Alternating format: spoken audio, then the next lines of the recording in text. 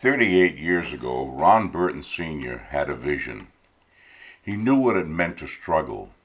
He knew how it felt when situations and circumstances limited what he could hope to accomplish.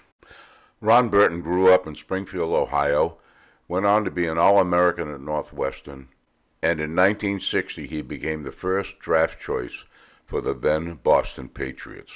In 1984, Ron Burton formed the Ron Burton Training Village. He believed that every child deserves an opportunity to succeed, and he created the Ron Burton Training Village to give them that chance. That vision continues today, building on a legacy of courage and hope. The mission of the Ron Burton Training Village is to train and challenge youth to achieve their purpose through education, leadership, physical wellness, social advancement, and spiritual growth. I met Ron Burton in 1991 at a golf tournament that was going to benefit the Ron Burton Training Village. I heard his message and I embraced it. I had the opportunity to take my wife, Virginia, and to visit the camp recently, and it is a magnificent facility.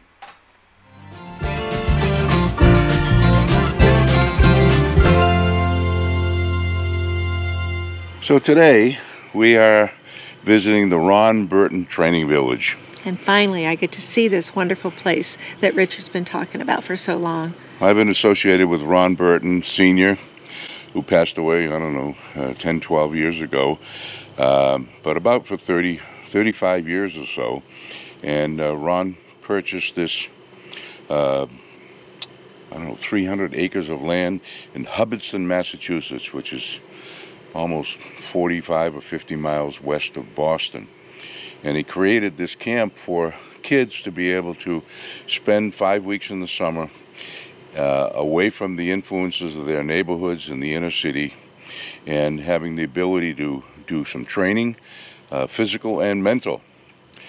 So the camp allowed them to have a lot of summer activity that they were not used to having when they in their normal life in the city. They also had some education that prepared them for SATs and prepared them for college. And as the children came to the camp as young as 12 or 13 years old, and they were allowed to come back each and every year for no cost at all. All they had to come was with the clothes that were on their back, and they were provided with their uniforms and sneakers and room and board, camaraderie, and a terrific experience. And from some of the videos I've seen, they also taught them how to basically connect and pray and meditate, and some cases read the Bible. And it was very much of working with everything about the individual. Yeah, and if you want to read the 4 tenets of the camp: love, peace, patience, and humility. Love, peace, patience, and humility. The other thing they say is God first, you second, and me third. It was God first, others second, and me third. The message. Each morning for 5 weeks, they get up and they run for 7 miles. And initially, it's very difficult. There's no other place in the world that you're going to wake up at 4:30 in the morning, run down the straightaway, and give high five to 100 guys saying, "Let's go, let's go." Accomplish something big today. Teach me how to be strong. Teach me how to push myself. Each successive day, they get stronger and stronger. They work in the gardens. Ron Burton used to run with him himself. It's not easy, but it makes them strong physically and mentally. Ron was such a great leader.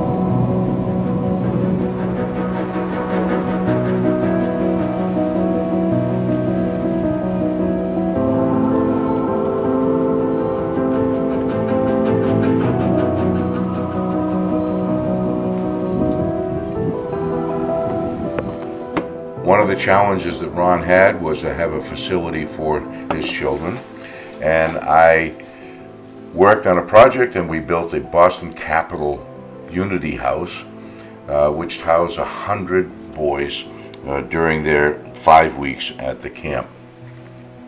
Ron has made an impact on a lot of people's lives, both campers as well as adults. Ron had an incredible way of expressing his gratitude and his thanks, and he was overflowing with it, but it was very, very sincere. In 2020, during the COVID pandemic, the Training Village had a major capital campaign, and I was able to introduce the Ron Burton Training Village to Commodore Builders, which I was on the board of directors, and we did a $300,000 renovation of the Boston Capitol Unity House, as well as other buildings. And now the Boston Capitol Unity House is a STEM research and development and educational center for the campers.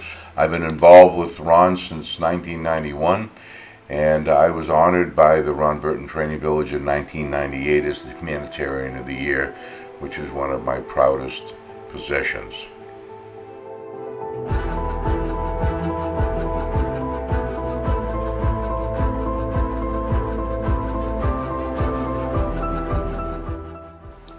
The Ron Burton Training Village sits on a beautiful pond, the Waite Pond in Hubbardston, which gives a certain amount of serenity and peacefulness for the campers, and it's just a very spiritual place.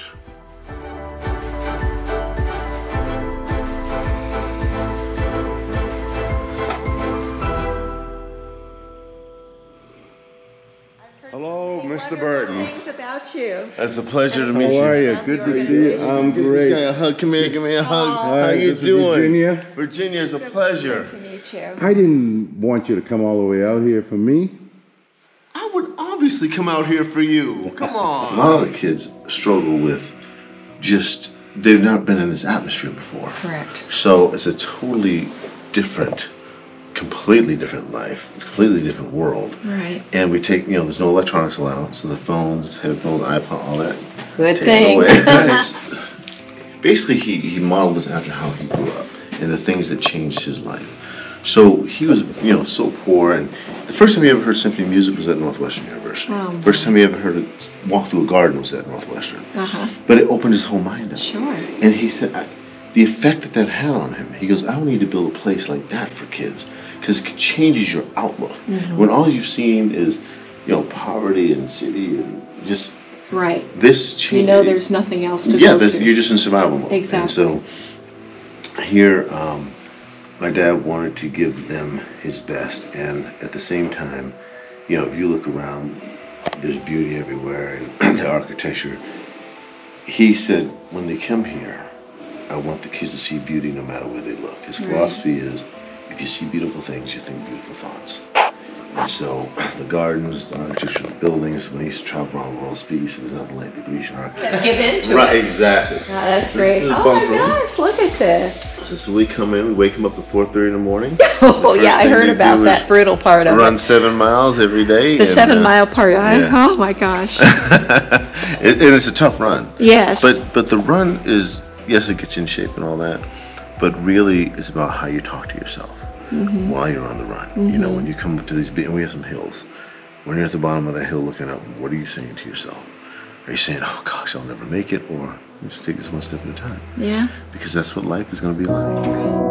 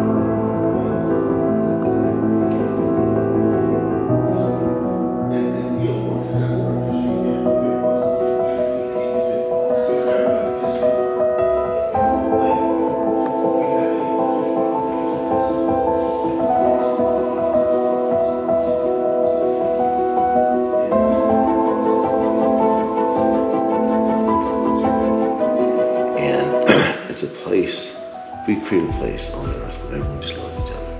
We can change a lot of things. And so we were like, okay, Dad, what does that really mean? And, so how old were you around that time? So I was like 16 or 17 when we was talking about this. And my younger brothers were like, 8 and 7. And Stephen was at that point just in college. And so he searched for a couple of years for land, and he would come back with different, I saw this, and he'd show it to us. And then, but nothing was ever right. And then this, he put a bid on and ended up going through a lot of stuff, but he ended up getting it. What year? That was he bought in 1984, okay. And our first year of RBTV was 1985. I admire the fact that he brought the family in and to let all of you know what he was thinking. Oh yeah. And discussing it, and also letting you know what it was going to mean for all of you as a family. All right, so we're in the golf cart, and we're going to take a little tour of this emporium. The football field. So we had, the reason why we have a windsock on our goalpost, we had 4 helicopters land out here this year. Oh, really? We had Bob Kraft landed, a guy named Herb Chambers landed, a guy named Gary Joel landed, and we had to paint landing areas on the field for them to come in. And it was beautiful because, yeah, it was a great day. Great day. And we got some great donations from in our capital campaign, and as you can see, this is the Hale Fitness Center now. And he gave us some money to help redo this. And we'll take a peek inside. Rob Hale. Oh, Rob Hale. Yeah, yeah. Oh, I know Rob. This looks like something for a football team. Yes, yes. This is like a Division I college weight. I've never seen it. And so now everything is a video. What am I doing? Am I hitting this? Oh, you already have it running, don't you? Oh, no. Don't hurt yourself. Careful. Have I got it? No, yeah, I think you better spot him. It's a good thing you've got wonderful support there.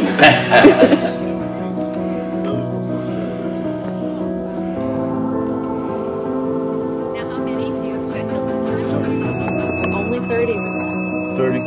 Oh, right. Oh my goodness. So what we'll do, let's go to the still now. Let's go to the building. Yeah, let's go Yeah. see the Boston Capitol Unity House.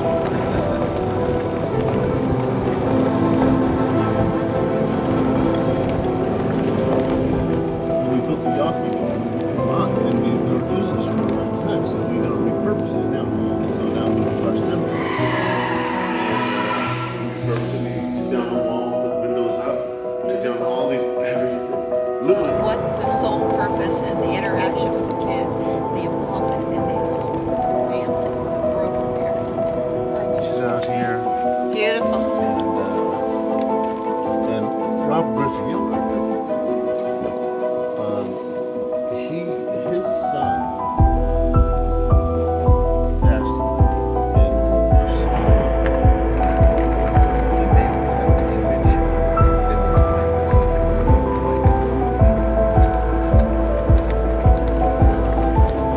Young student, he went to Bud of his half brother. Oh, Here, wow. yes. His half brother was here? No, well, after him. So he didn't know he had. And what happens is, like, when on that run, it's a hard run. And when you're trying an 11-year-old run 7 miles, it's like, well, something's wrong with it, right? Right. But what happens is you have 129 other guys patting you on the back saying, hey, we can do this. And they're all struggling together. Right. There's a bond that's built. So I watched us go from,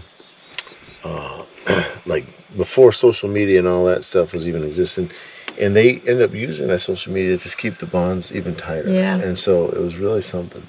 And now they just have, lifelong friends, and so they're also, so that's part of the formula. It's part of, they're in contact with like-minded people who've gone through, changes everything.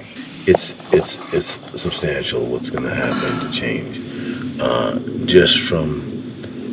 Wow, your dad was such a visionary. He was.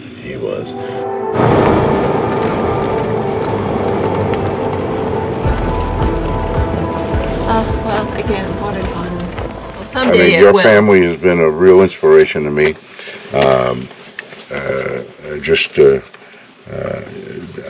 On all my keychains, I still have. You still do it? I still have the little. Oh, he does. The little gold great. shield. Yeah. And I mean, it's one of the most rewarding things I've ever done in my career, and to help.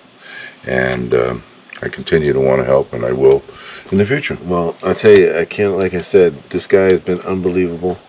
But the spirit out of which he does stuff is unbelievable. Yes. You know, I love that. Yes. And so how do you not come and love this guy? He's got a rough exterior, but he's got an he's got soft, so I know, yeah, he can't fake, he can't fool us. You. No, not at all. I'll tell you, I love you. big guy. You know, his father used to call me the big guy. You know, so that meant I was really important. Until I found out everybody was a big guy. Anyway, good to see you. Great to see you. My love to your mother. I think every kid should have a place like this to come to, because we don't need the city all the time. We need nature, and we need to appreciate what we have.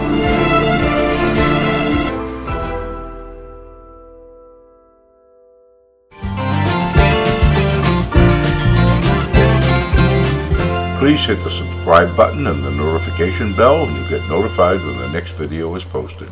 Thank you for watching.